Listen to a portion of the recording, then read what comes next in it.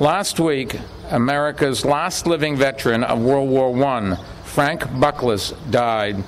While he lived a full life of 110 years, his loss reminds us that as the years pass, there are fewer and fewer veterans to tell the stories and to receive our thanks of the conflicts that have shaped our nation's history.